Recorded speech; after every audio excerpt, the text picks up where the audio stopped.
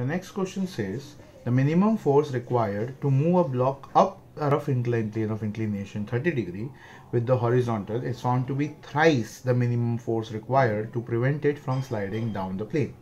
What is the coefficient of friction between the plane and the block? So basically there are two cases where both the inclined plane is at 30 degree. The first case where we have the weight mg acting vertically downward, which can be resolved into two components as mg cos theta and mg sin theta. The normal reaction will be on this side r, and the force which is required to take it up is F like this, and the friction will be acting downwards. So I can say here the force required to take it up, let's call it as F1, is going to be mg sin theta plus the friction, for which we can take it as the maximum value. And the second case where we will have again mg acting vertically downwards, which can be resolved, and we have mg cos 30 and mg sin 30. The normal reaction over here.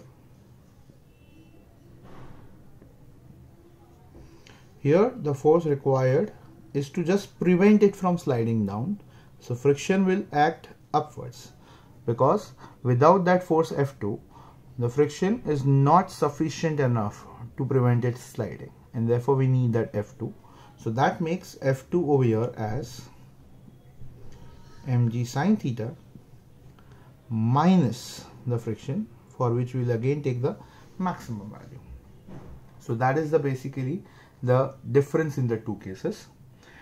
And as per the given condition, F1 is 3 times F2. So if we substitute the value of F1 and F2, we get mg sin theta plus F max is 3 times the mg sin theta minus the 3 times F max.